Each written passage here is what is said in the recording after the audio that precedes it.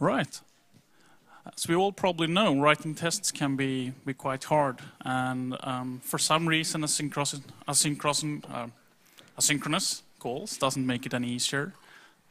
Neither does view layers for some reason. So hopefully this guy will help us with that. Hopefully. Welcome. Give a warm welcome. Thanks. Can everyone hear me? Yeah. Perfect. What I'm going to talk about today is some of the things that I've experienced. So it's going to be a lot of the things that makes tests hard and really difficult to write. And it's also going to be some of the good things about tests. So just to get everyone started, I'm just going to start with an example. So this is something that happened to me. I got to work early Monday morning. I usually come first at the office. So I pulled the changes from Friday, I ran the tests, and something has failed. Kim is not very happy. So the thing that's going through my head is just this, who pushed a failing test on a Friday? So I start looking into this, just trying to understand what's going on here. So the first thing I do is check Jenkins, just to see what happened. But Jenkins is green, so our build server says that everything was fine on Friday. So I have no idea what's going on. So before we can go more into what's happening here, we need to just have some basic JavaScript tests. So just some basic knowledge. So this is a test written using Jasmine, which is one of the most used JavaScript testing libraries. Here we have a describe that is basically a grouping of tests. So here we say we have some tests that relate to a cart. And within the describe, we can have several tests. And they're all specified here by calling it and have just some name and a function that's called. And within the function here, the test, we create a cart, we add some items, and then we expect something. So we have an assertion at the end. So we can also have a couple more functions. We have before each, that is run before every test, and after each, that is run after every test. And with Jasmine, you can also group tests into subgroups. So within a describe, you can have a describe. So for example, within the second describe here, we have another before each. So that before each is for all the tests within that group. And that's basically all you need to know about how Jasmine works. So back to our test. So the first thing we need to understand here is just what's going on. So we start looking, and we find the description. It might be a little hard to see here, but it says order with life insurance, with child insurance validates. Not easy to understand what's actually going on here. So I start looking into what's actually happening. And we can see that something was expected to be true, but it was false. It's still hard to understand what's going on. So I start looking through the stack trace to see where this failed. And I can find that that happened in, it's called order spec.js on some line. So OK, I can go into that file, and I find this. And the question I always ask myself first when I look at a failing test is, of course, why did it fail? And this is really hard to understand. I have no idea why this test failed. So I start looking around, so I go to the nearest before each. It's here. So here we can see that we create a product. It has a type CI, which means it's child insurance. This is from an insurance page that I worked on. And we add this to a cart. One of the problems here is that we don't work with the order at all.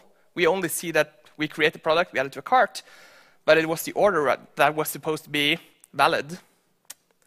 So I'm not sure what's going on here. So again, why did it fail? I have no idea. So this before each was for about 5 tests. So I went one group out to before each that was for about 20 tests. This file in all had about 60 tests. And there's a lot of stuff going on here. So it creates a new product, it adds something to a cart, it updates the order.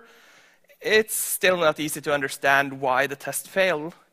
And it should have been possible by now, because now when I go up to the before each for the entire file, yeah, I have no idea. So the thing is, this test is really hard to understand, and this test looks like most of the tests that I see when people are just getting started writing JavaScript tests. In this case, after debugging for half an hour, I found a problem. It's this number. I don't know if it's the same in Sweden, but in Norway, you can calculate someone's age from their social security number. So within here, you have the date of birth. And the problem was that this test user, got too old to have child insurance. That was really hard to understand from that test. And you will at some point hate your tests. And that's an okay thing to do. It's an okay thing to, I don't know, at least realize that you hate your tests and then start working on it. I've been here so many times on my projects. And you basically see this problem when your tests start costing you a lot of time. When just debugging your tests, understanding what's going on, takes a lot of time, you start hating them. And you start not writing them, and you start ignoring them. And basically, I think we need to learn more about writing tests, and especially about how we write them, not just writing them. We can't be happy having 100% coverage. I had quite good coverage on that project, but the test was really hard to understand before we started fixing it. So before we can go more into how we should test, we need to understand why we do test at all. And one reason can be because testing in production sucks. That's why. Because you want to avoid doing that. I think it's amazing. Seriously, it depends, and it really does depend. Having 100% test coverage is not a goal in itself at all. So to understand my perspective, I think you need to understand where I come from. So I'm Kim. I work as a consultant at Beck in Oslo. So working as a consultant means that I usually work in 5 to 10 person teams. So reasonably small teams, but I'm not alone. That's an important thing. I'm not the only one working on the tests. And I usually work on a project from about 3 months to several years. And this is usually for large companies, and it's usually on interactive and complex applications. So it's usually a complex domain. There's a lot of stuff going on. And this, of course, impacts how we test. And usually, when I'm finished with a project, or my company is finished with a project, we give our code to the company that hired us. So that means someone else has to take over that code. So we need to think about them too. So today, I'm going to talk partly about philosophy, and partly about the techniques that I rely on now to write good tests. And I'm going to try to share some experiences that are both good and bad. So, why do I test in my context? Why is it important for me? Basically, there are 3 things that I need to think about. One is regressions. So when we have been working on this application for 2 years, and we do some changes, I don't want to be afraid of something failing on me that I don't know about. So the thing is, we're building more of these complex and interactive applications, especially the last 3 to 5 years. After Google Maps, Facebook, Twitter, and things like this, we've been working on more heavier front-end applications than before. Before, we usually rendered everything on the back end. Now we do a lot of things on the front end. We often work in larger teams. There's seldom just one JavaScript guy that fixes everything on the front end now, because the applications are too big. Often on my applications, we see 30 to 50% JavaScript. And I want to be less afraid of changing code, and especially less afraid of changing other people's code. And also because debugging in production sucks, and I want to get away from, I don't know, I really don't want to do this because this is painful, especially with JavaScript, because you don't have logging the same way you have in Java. And I also want to be able to fix a bug once. So if something happens in production, fix it, create a test for it, and not have that problem again. The next thing for me is communication. And one of the things that happens a lot is, why did we do it like this?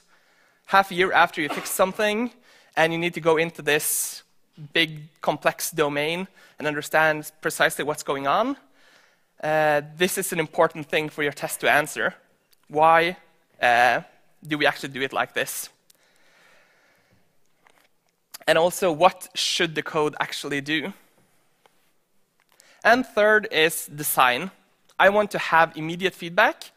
So when I do something, I want to know right away that it worked. I can refresh in my browser. That works when precisely the moment where I'm developing, but it doesn't help 6 months down the line when I'm trying to understand what's happening. So immediate feedback is important for me, and I think it helps me keep the code simple. When I don't test, I tend to create more complex code. Yeah, so that's basically my 3 reasons, primary reasons for testing. So what is the problem? For me, it's just that it's very easy to write really bad tests. And that's what I'm going to try to focus on for the rest of the talk, how I try to write my code.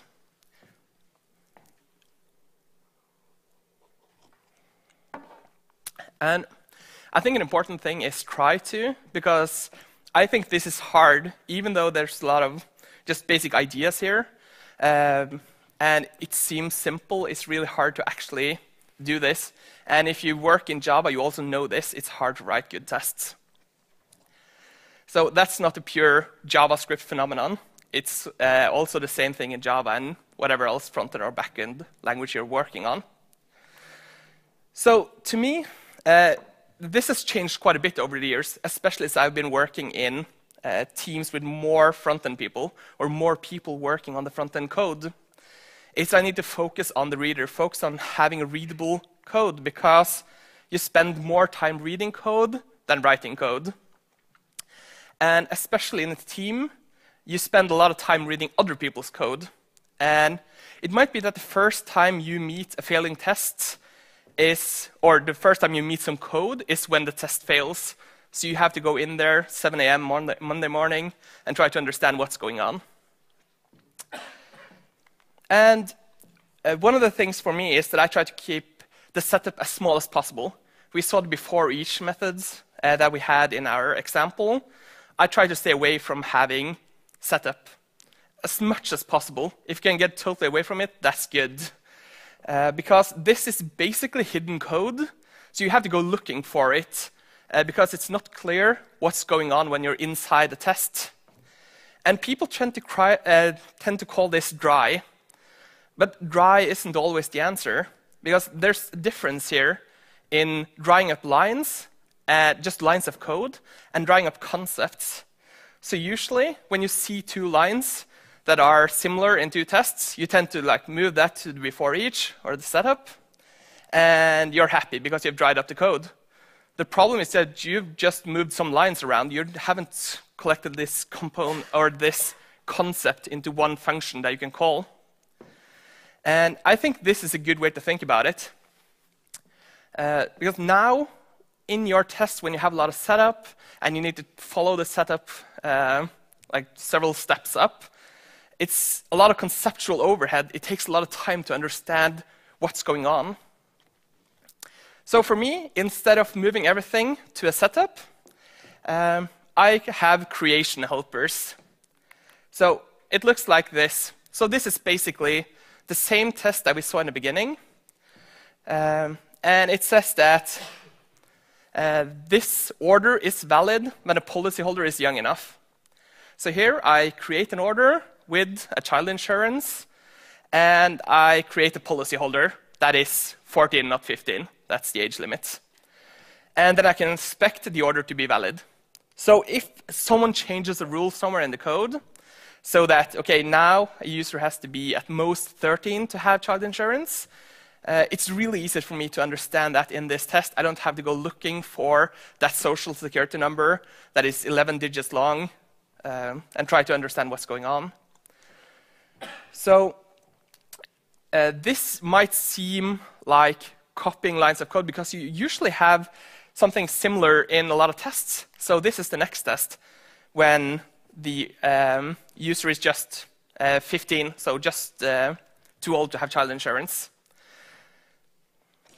So, but even though this seems like copying code and not drawing up everything, this is so much easier to understand. And here you actually call a function instead of relying on somewhere else something is set up. And also create these creation helpers with good defaults. Looking back here, I don't have to specify everything. I don't have to specify name for the policyholder. I don't have to specify address and everything else that you usually need to specify. That's all defaults. So all the places I accept a JavaScript object as input, where I can set keys like here, type, age, and things like that, or cart and policyholder. And now this create order function creates everything that I haven't set specifically. And with these good defaults, it's really easy to read the tests, and you reveal your intent. So you really show what you're actually intending to test. So you don't need a lot of, or you shouldn't have code within your test that doesn't do anything towards that test. So if I ever had a name inside my validation test, it wouldn't matter because I'm not testing that. So there's less things for me, fewer things for me to actually look at when I'm trying to debug and understand what's going on. So what are we testing here? This happens, if you don't think about it, you end up doing this. I do this all the time when I'm not thinking about revealing intent, because this is so hard to understand. Now I have to go looking for order, and especially if you have more than one before each, you need to understand, you need to follow along that path to understand the state of this object.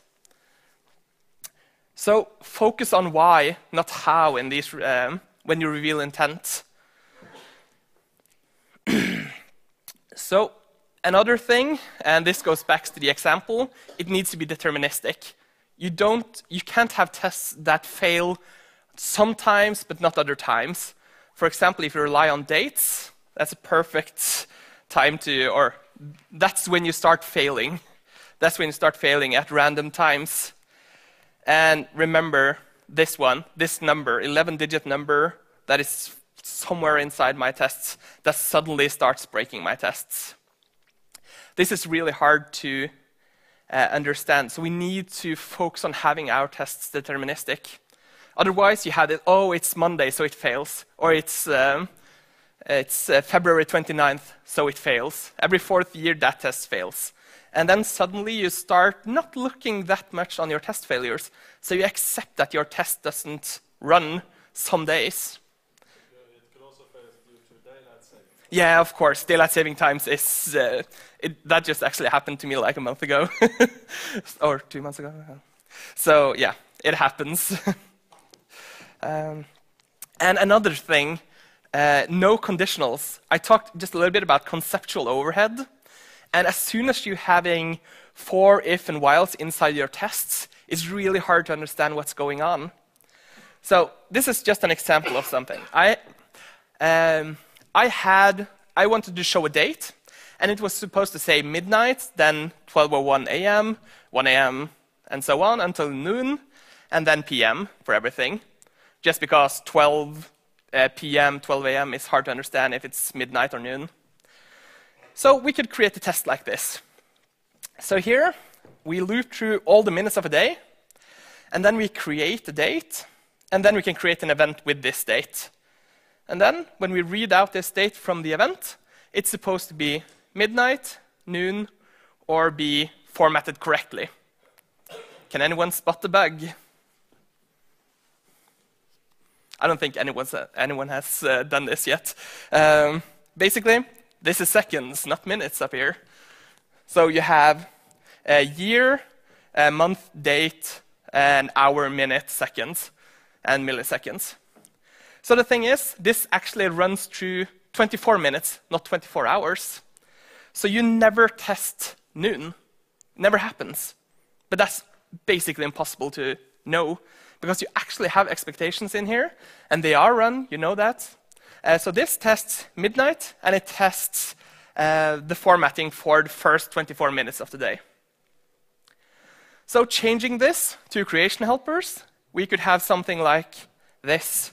Here we say create date. So it's noon and it's midnight. And I can also test a couple of random dates times throughout the day. So you don't need to loop through all of the minutes of the day to actually test this. Test especially the corner cases. Those are always interesting. So try to think about what's the corner case in this test. And you don't only, not only test the right way things are supposed to happen, also test it the wrong way. So what do you expect it, when do you expect it to fail? And next thing is that functional code is easier to test. Functional code basically means that you have code with no dependencies except the things that you give your function. So it's only the parameters. So the same input always give the same output. And this is often easier when you separate the DOM from your logic. So usually if you have this big application that's using jQuery or something like that, and you have complex tests where you do a lot of DOM stuff and a lot of domain stuff at the same time, it's really hard to understand what's going on, and they break really easily. So this means that you shouldn't put so much code inside your backbone views, your Angular directives, or your React components, or whatever you use. Try to move your logic out into a separate file. Call it whatever you want. In Angular, they usually call them services. In Backbone, it might be a model. But it can basically be a pure JavaScript function. And this becomes very obvious when you test. Because if you don't test, it's so easy to put everything inside here. So I'm not talking about TDD, like test-driven development. I'm just talking about actually testing your code. It can be before, it can be after, whenever. But as soon as you start testing, you see that this is a big problem. So try to keep the DOM and the logic separated. That way you can also keep your DOM test super simple if you need to test your DOM. Often, I tend to not test my DOM that much, but focus on testing the logic. And that also makes the test really fast. You can have thousands of tests running in less than a second easily if you don't have a lot of DOM tests. And an important thing, especially with JavaScript, when you have asynchronous code, is seeing it fail. So let's see here if this works. Did it start? Yeah. So here I have a test. It runs. I change the expectation, and then I refresh. Everything runs. Change the expectation again. Everything runs. So the thing is, this is asynchronous. And as soon as we say that we're finished with our tests, we will see it fail. And the reason is that the expectation here, expect player count done to be 3. When this is asynchronous, this is called outside Jasmine, basically. So if this throws an error, Jasmine doesn't know about it.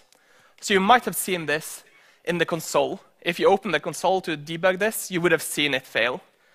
But here, as soon as it's inside Jasmine, Jasmine doesn't know. Everything looks green. Everyone's happy. Nothing works. So async tests need to tell when they're done.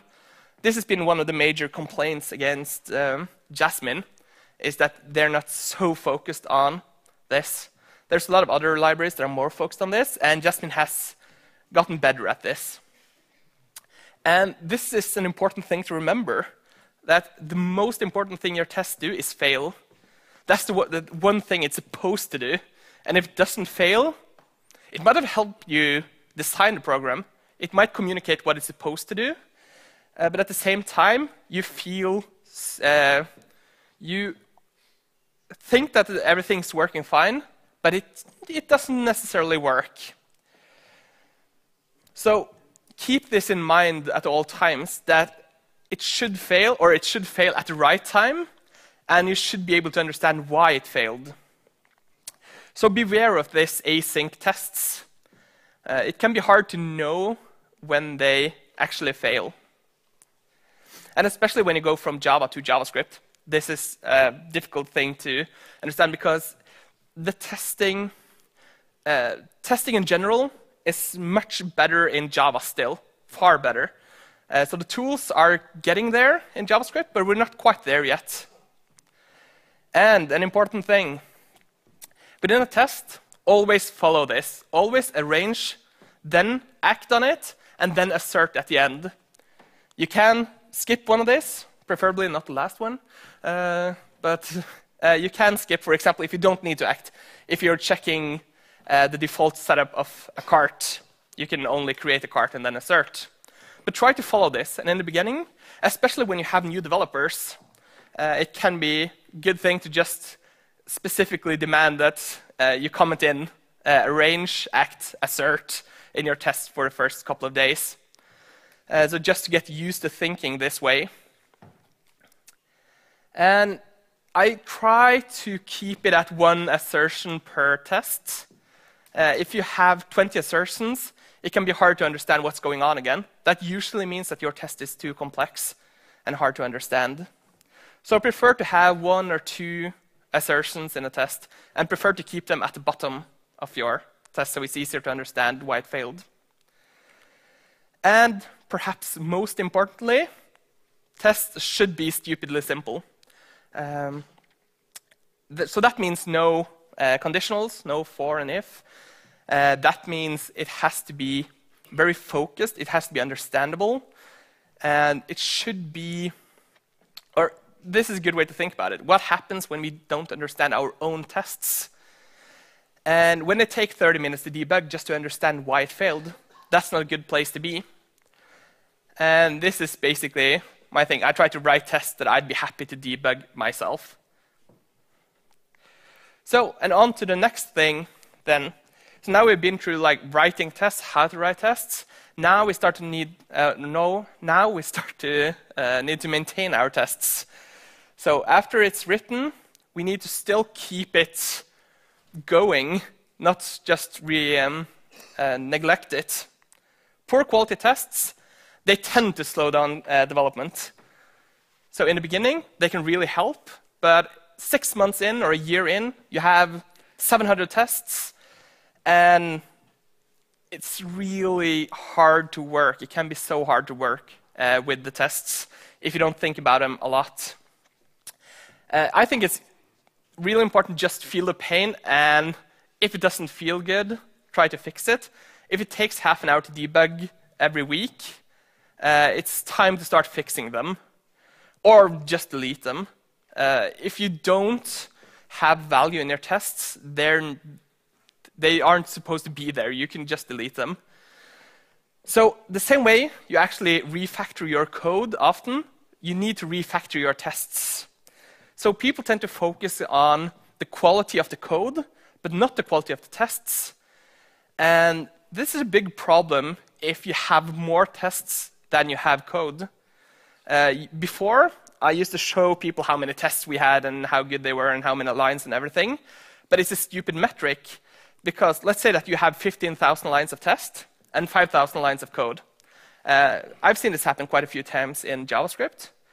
And the problem now is that if you only maintain those 5,000 lines of code, but not those 15, things become very painful very fast. So you need to focus on the tests at least as much as you focus on the actual code. So lately, I've been writing, less tests, but try to focus on the most important areas. So instead of just having a lot of tests, and especially a lot of unit tests, which can be very, very focused, but also make the code hard to work with, I tend to focus on creating functions that are pure, that take some input, returns the same output all the time, and I try to test them really good. So this means, at least for me, less testing of the DOM, and less unit testing on everything. I try to focus on a few things and really test them. Because we need to think about what the cost is and what the actual value is. And especially after the test is written, it can be really easy to say, okay, we need to do test-driven development. So we do test-driven development all the time. We create a lot of tests. But in the end, it's perhaps hard work with the tests. It can be hard to refactor the code. It can be hard to do larger architectural changes on the code. So I think that TDD can work. I think that it needs, or you need to work a lot with it, and you need to focus a lot on after a test is written. So just basically maintaining it, and don't focus so much on the dogma. So people say that you need to TDD everything. You need to have all of these types of tests. So you need integration tests. You need unit tests. You need everything. Don't focus too much on that. Focus on writing great tests that work on your projects. And this takes time to learn when to write them and when not to write them. And basically, in the JavaScript world at least, we're still learning how. So this is the important place for the backend developers to share their experience. Because usually backend developers has way more knowledge about tests, because we basically have 5 to 10 years more experience writing tests in Java than in JavaScript. So at least we see that in our consultancy, is that the last couple of years, we have a lot more Java and C# developers contributing on the front end, and specifically on architecture, testing, and things like that. And that's a very, very good thing, because a lot of front-end developers, if they haven't been through the back end, they might not be used to building apps in this way. So it's different than the way we did before, when it was just about having these smooth interactions and things like that. Now, if you have 40,000 lines of code, you really need to think about architecture. You really need to think about maintaining your code. And really don't accept incomprehensible tests. If a test is hard to understand, either fix it or delete it. It's okay. Deleting a test is not necessarily a problem. And keep them simple, really simple. And I really think that tests can be awesome, and that we need to experiment to get there. We need to keep what works, but also throw away the things that don't work. So in my teams, we often talk about how a test feels. Is this okay? Is this hard to understand? Or especially if I'm debugging someone else's test, or someone else is debugging my test, it can be interesting discussions. So think about how we can increase the value in our tests, because the tests in themselves don't have any value. They have value when they actually give value in your project. So basically, to me, a beautiful test depends. It depends on the project, it depends on the situation. But basically, it needs to be fast, it needs to fail, and especially when it should, and not when it shouldn't, so it needs to be deterministic. And it needs to be understandable and reveal an intent. Otherwise, it doesn't give any value. And also try to focus on the reader and be maintainable. I should be able to change some code or change a test and then see that the test fails, fix some code, and see that everything works again. And try to stay away from setup. Basically, focus on the craft and not the tools. People tend to ask me, okay, should I use Jasmine? Should I use some other test library? Jest? Should I use so any of these? But that's not the most important thing. The most important thing is that your team agrees and that your team enjoys working with this test library. So this is basically the thing that I think about when I test. So if you want to learn more, these are 4 very good resources that have helped me quite a bit. Especially this book. Oh, it's really hard to read. It's called JavaScript Testing Recipes. That's a really good book, and it's quite new. And you also have the 2 books at the top, Growing Object-Oriented Software and Working Effectively with Unit Tests are, I think they're Java-based, both of them, but they're still very good books to just learn about tests. So it doesn't matter if the examples are in Java. So that's everything from me.